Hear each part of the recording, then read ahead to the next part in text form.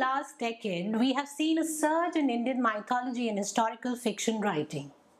Amish, Tripathi, Anand, Neelakantan, Ashwin, Sanghi are some of the biggest commercial successes India has produced in the last decade. And today, in this episode of Between the Lines, I have with me one among these big names. A hugely successful writer whose characters get love notes and real life hero recommendations almost every day. He has to his credit over 1 lakh copies of Harappa series that continue to sell like hotcakes. His new book, another historical fiction, Mastan, continues to be on the bestsellers category. I have with me Vineet Bajpai, who has a magic wand that turns everything he touches to gold. I'll get back to telling you more about this very interesting personality, but for now, let's get chatting with this best-selling author of several books and one of the most celebrated young entrepreneurs and CEOs in India about why mythology and historical fiction has piqued reader interest in the last decade. Welcome, Vineet. We are so excited to have you on our show. Hi, Lipika. Thank you so very much. It's absolutely wonderful to be with you. And there are two reasons why I'm so delighted to be with you. One, because you're such a dear friend, and two, because you're such an authority, in the book trade that every time I interact with you, I end up learning something. So it's great to be with you, Lipika. Oh, I'm so flattered. Thank you for making time. Vineet, I would start with where do you keep this magic wand and this book of magic which makes everything that you start turn into a success? No, I think you're just being very generous. It's not really a magic wand, and I would just like to share a quote by the founder and CEO of LinkedIn, and he says in one of his quotes that all you need to be an overnight success is hard work, perseverance, and 15 years. So what appears to be overnight and what appears to be a magic wand to several people actually involves years of, I would say, very good but very intense hard work, lots of struggle, and most of all, I think the support of a very fabulous team in everything that I do, whether it is my companies, whether it is my books, whether it is promoting the books. You are one of the people who's played such a key role in whatever little success we've been able to see. So I think there's no magic wand. It's just it's a magic potion with all these ingredients coming in. Why do you think your books and books in the mythological and historical fiction strike such a chord with readers? Lipika, I think what has happened is at the beginning of this interaction, when you were introducing me, you took names of some really accomplished authors. And I think what has really happened is that there is a resurgence in India in every way. I think as a nation, we are really finding a huge amount of self-confidence. We are finding ourselves to be, indomitable as a country, indomitable as a people. And that is reflecting in everything. When we work with international clients and international partners, the kind of respect that Indian businesses, Indian entrepreneurs, Indian industry is commanding. When we look at any space, whether it is tourism, whether it is entertainment, I think India is really making its mark. And the people of India, I think the generation that you and I belong to, and the millennials, who are going to follow us, I think everybody is finding a very strong sense of confidence, sense of belief, in our country, in our culture. And I think that is also reflecting in the choices that we are making in terms of entertainment or, in terms of literature or the kind of work that we are consuming.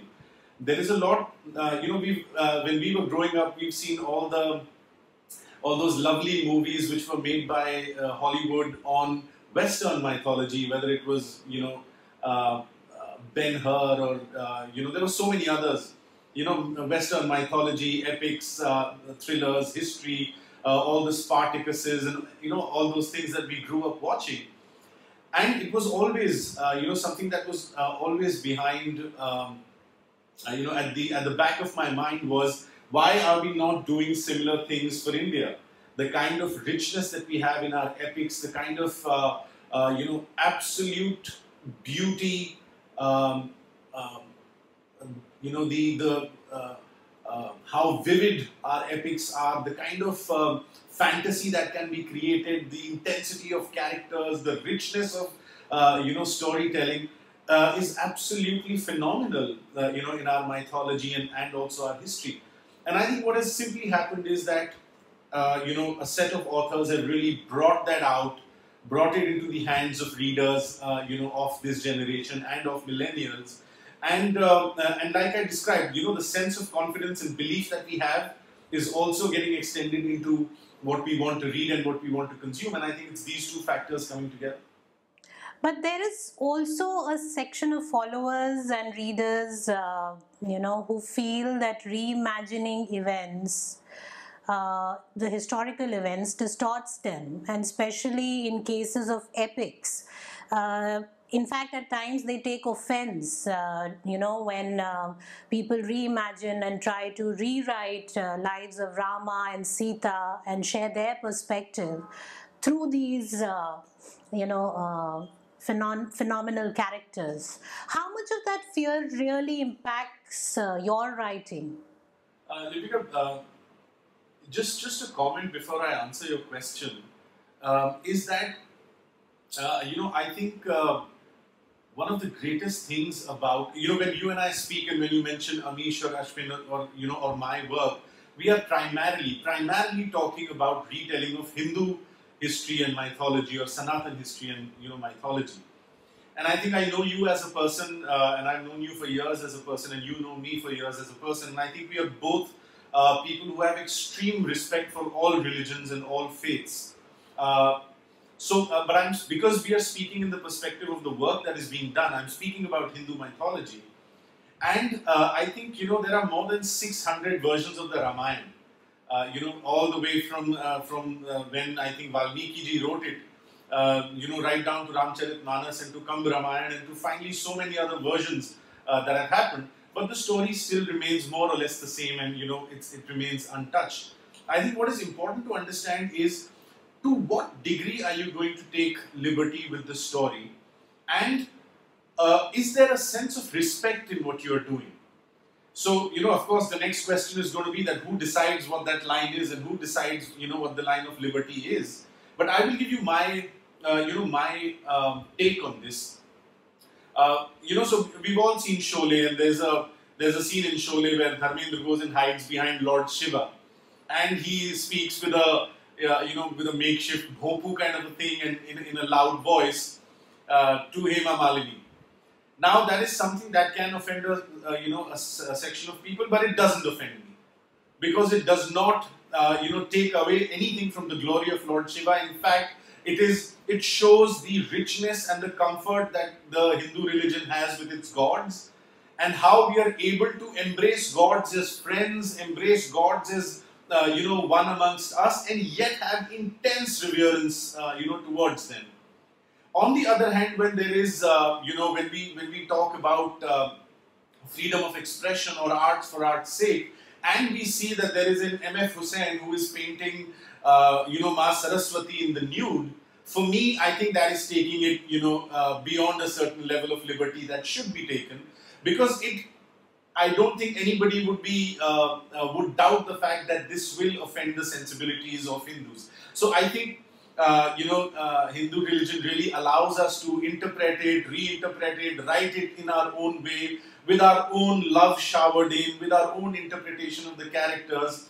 But as long as we are keeping them in the, in the boundaries of love, respect, and what they stand for, I think it's fine. I'll share an example with you. I'm not going to name the author. She's a good friend of mine. We've shared the stage at a couple of literature festivals. But she writes a story about one Puranical character who's essentially a woman, and she writes a story, writing about or transforming that woman character into a transgender. Or somebody starts writing, saying that what would Sita's life be if she had not married Ram, and how a very feministic view is taken of how glorious her life would have been if she had never married Lord Ram. So I think the good part about, like I said, about being able to write and interpret Hindu mythology is that you don't have to be afraid. Nobody's going to come after you. Nobody's going to enter your offices and shoot everybody. Nobody's going to, issue death threats. There's going to be no section of the society which is going to talk about banning you and hurting you or harming you. Yes, there will be some people who will be upset. They'll write a few comments on social media, but that's the limit to which I would say any kind of a Hindu backlash will happen on you. So I think we are all very, very fortunate to be able to write about this culture, about this religion, and about the freedom it gives me. And to finally answer your question, I have never felt even an iota of fear or even an iota of concern on this point. Because all my books are basically new characters. There's a historical or a mythological backdrop, but all the characters are new. And even if I hint at a character from Hindu mythology, like my book Pralay, describes a character called Matsya, which is based on the Matsya avatar and left to the interpretation of the reader whether he's God or not. I write about him with so much fondness and with so much, depth of love that I don't think I can go wrong. Do you think that a nationalistic sentiment that is on the rise according to the conversations that happen, or the politics of the country, does that in some way affect the kind of books that are read and written? I mean, now that you've detailed in on, how interpretations vary and how we are very, you know, we accept all kinds of versions of how we see our epics and mythological characters. Do you think that the politics of a country also has a large role to play? Do you think writers are more comfortable today uh, uh, talking more about the Hindu culture and our own history that's been long forgotten? Lipika, talking about nationalism, I think what is important to understand is that we all grew up learning a word and respecting a word called patriotism. When that word suddenly got metamorphosed into a term called nationalism, we didn't even find out. And today, I think there's a very blurry line between being a patriot and being a nationalist. I don't recognize it. I don't understand how that works. But apparently, a lot of people do. If you go by what social media says, and if you go by what is happening, what is being written about. But what I think is, and this is something that I wrote. I spoke in an interview with Reuters, and it was about what is a Hindu and who is a Hindu, and you will be amazed to know that my piece was picked up by the Dawn, one of the largest newspapers of Pakistan, and it was published there, and where I said that when you talk about nationalism in India, and if you try and confuse it with Hinduism or what some people try and do, please understand what a Hindu is.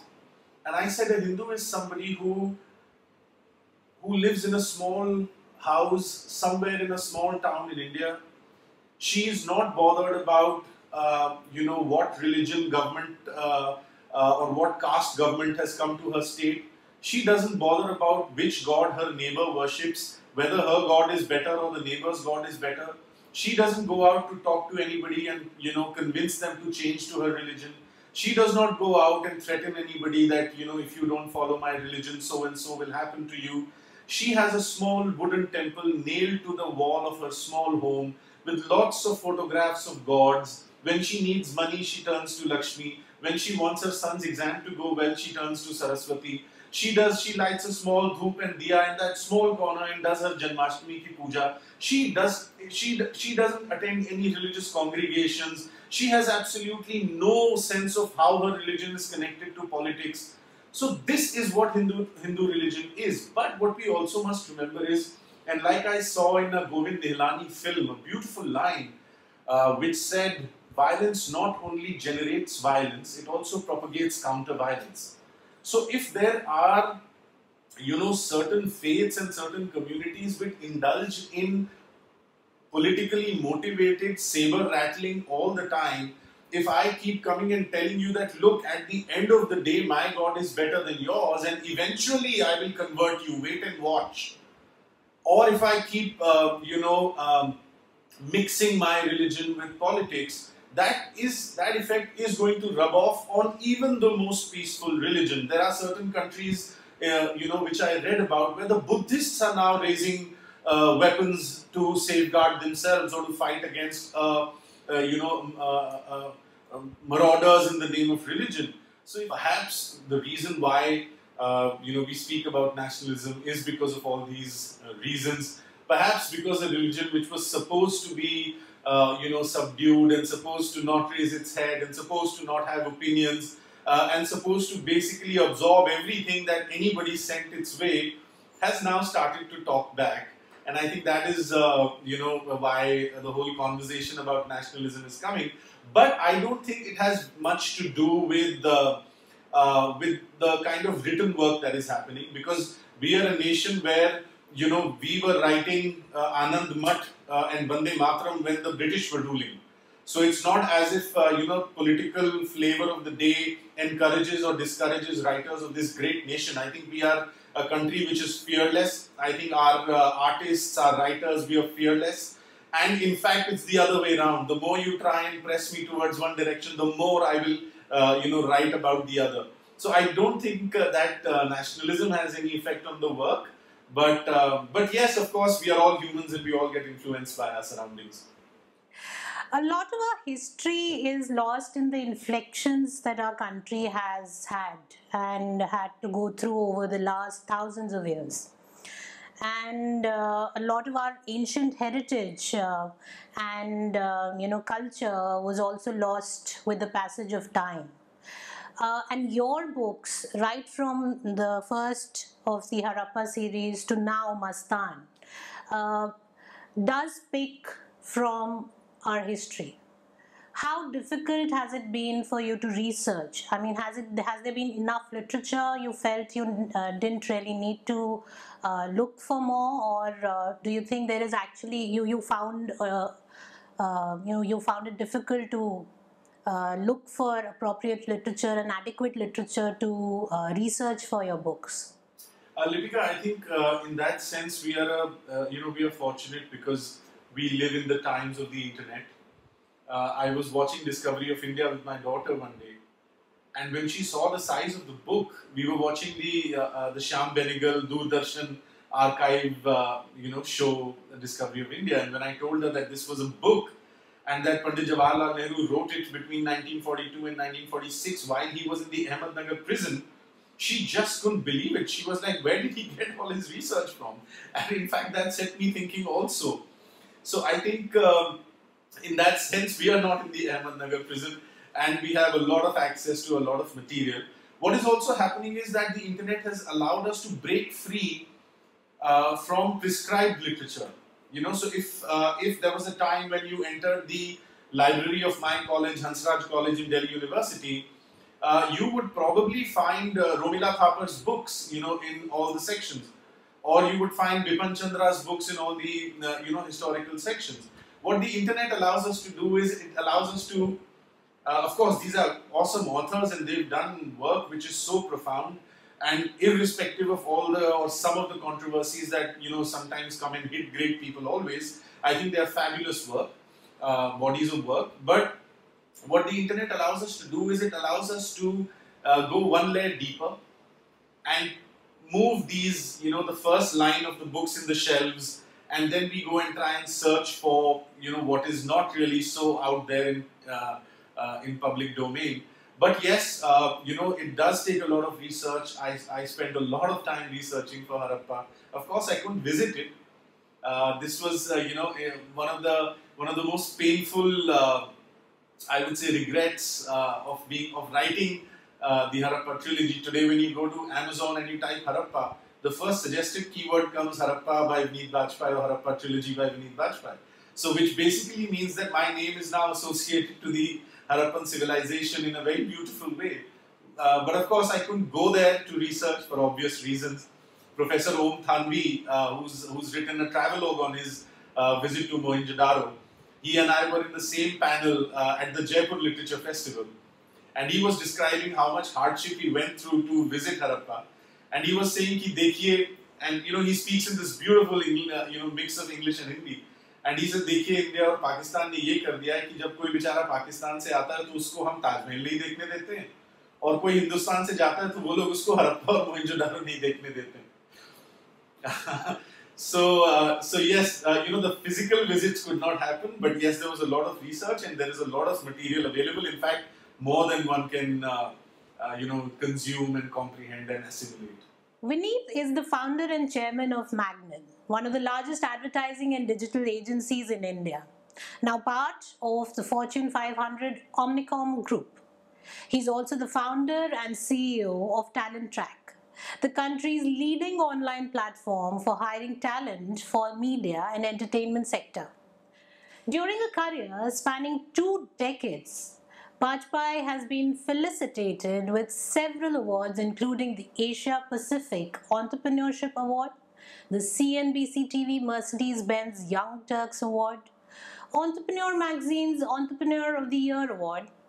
The Impact magazine listed him among the 100 most influential people in India's digital ecosystem. His management books, Built from the Scratch, The Street to the Highway, and The 30-Something CEO, published by JACO, have been regular sellers in the business and self-help category. For Harappa series, Bajpai has been compared with the likes of Dan Brown and George R.R. Martin. A serial entrepreneur. What's with this constant urge for creating things, be it organizations or characters? No, nobody's ever put it like that, and it almost sounds funny when you do. Yes, that's a perspective. That's a way to look at it, and I think I'll have to think about this one. But when I started my first company, Magnon, it was purely with the guts and glory and the fire in the belly that any first generation entrepreneur starts out with. And this was way back in the year 1999, 2000. And the whole dot-com wave had hit the world, and Jeff Bezos had been declared Time Magazine Person of the Year. And like they say, heroes' tales travel far. So India was not far behind. There were big companies being set up here. Not really big investors were chasing big valuations. Companies weren't big, but the whole that whole wave happened. So I started a small company, with 2 rented computers from a generator room at the top of a building in Lajpat Nagar. But so that was the beginning of my first company, and of course, I think that was really the first chapter of whatever little success God has sent my way.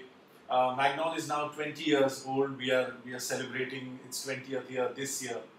It's now a part of the Fortune 200 Omnicom group, perhaps the largest communications and marketing conglomerate in the world. We are part of the EG Plus worldwide network in TBWA. Some of the most creative companies in the world. So that was the first company, which was an exciting journey. The things that happened after that were really extensions of what I felt, was a gap in the market, and it really needed to be, filled. So, for example, with Talent Track, I saw the film industry, and being from advertising, I was working with actors and models and production houses and, shootings and all of that.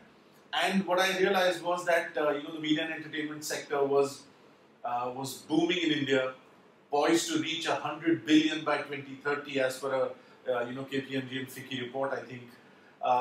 And such a massive sector, millions of people employed in it, and a sector which is completely dependent on talent, had absolutely no talent aggregator. There was no tech disruption that had happened on the human resources, casting and talent management side. And it was, I think, a glaring gap, in which is where we came out with Talent Track, and now it is the biggest aggregator, not just in India, I think in the world, with more than 400,000 performing artists registered, more than 15,000 filmmakers, television channels, radio channels, event companies, production houses, ad agencies, all of them being, on the recruiter side. So yeah, so it's I don't know if it's an urge to create something new. I think it's just excitement about building value and being able to build things which might stay in this world long after we are gone. And you sing. You have your own studio set up for yourself. Is that correct? No, that is, sometimes we make a huge mistake.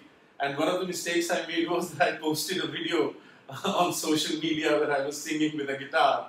And for some reason, everybody felt that, I have a studio or something like that. No, so I'm a frustrated singer and guitarist. I basically, pick up the guitar after I'm with friends around a bonfire, or maybe, once one has had a couple of glasses of wine. So that's the only singing that I do, but nothing more than that. And what is it that you can't do? What I can't do is build a physique like Salman Khan. Ever since I was back I remember I was doing MBA when Salman's song came, Oh Jane Jana, where he dances on the stage topless, and he looks so gorgeous. And at that time, I told myself that one day will come and I'll build a physique like him. I think 25 years have passed and that day hasn't come. So yes, that is. But I've not lost hope. I must tell you, I'm waiting for that. Those 1 or 2 or 3 months where I get a little more time to focus on myself, and I will embark on that project. But yes, so far that's what I've not been able to do. But success after success after success, who keeps you grounded? Um, I think the everything that happens behind the scenes when you chase success, uh, I think that keeps one grounded. What people see outside is a flashy new book launched at a five-star hotel, on a stage, and then followed up by media coverage and social media ads and book signing tours of the author, and it all looks so glamorous. But it's the author who knows the grind that has gone into writing that book, researching that book, those hours spent at night, researching Harappa and Mohenjo-daro, or researching the first war of independence of 1857. You would know the whole grind that goes into publishing of a book, the editing, the creatives, and all of that, that happens. So I think that process keeps you grounded. It's like I said, when you're building a company, what people see is a finished product, or a product which is already successful. But it's only the entrepreneur who knows how much that success has taken away from him or her. So I think it's that process. It's the knowledge of what it has taken away from you that keeps one grounded. At least that's what keeps me grounded. And in the end, one last question before I let you go.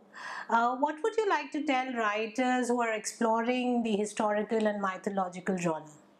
Um, the first and foremost thing I would tell them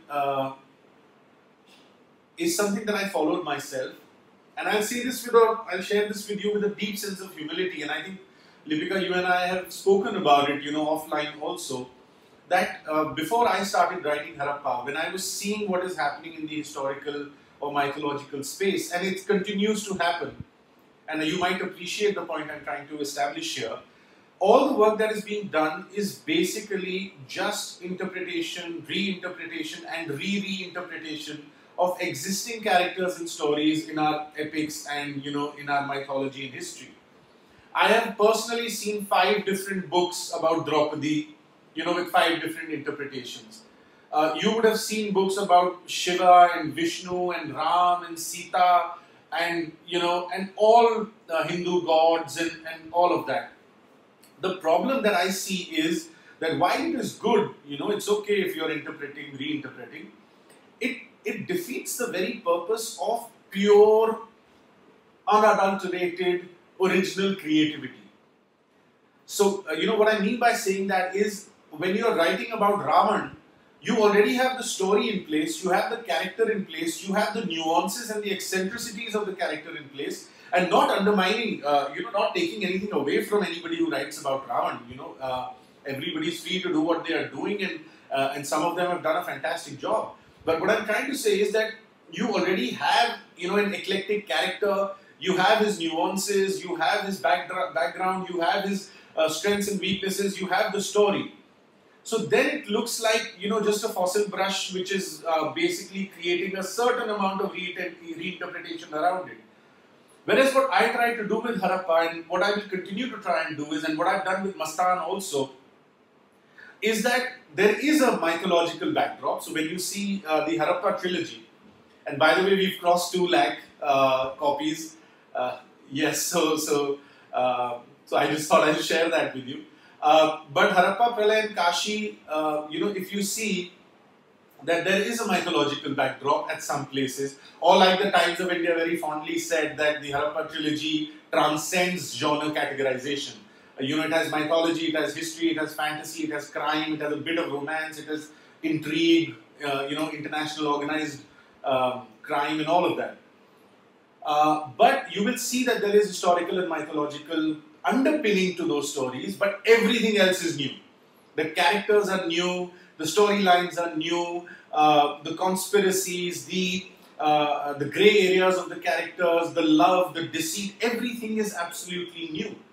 The same is with Mastan. When you see Mastan, of course there is a backdrop of the walled city and during the Great Mutiny of 1857. Of course there is Mirza Ghalib mentioned at a few places, there is Bahadur Shah Zafar, and there will be a mention of the East India Company. But the rest of it, the characters and the entire storyline is absolutely new and original. So my suggestion to anybody who is working in this genre, and what I would recommend to them is that please write about, use Indian mythology, use Indian history, but create something new, create something immortal, create something which will be known by your name, somebody, some character, some story, some place, some plot, something that you have created, from scratch. And I think that is what readers would love. I think readers might have had a bit enough of reading about all the Rakshasas and all the Devi Devtas of Hindu religion. Let's now try and give them something different.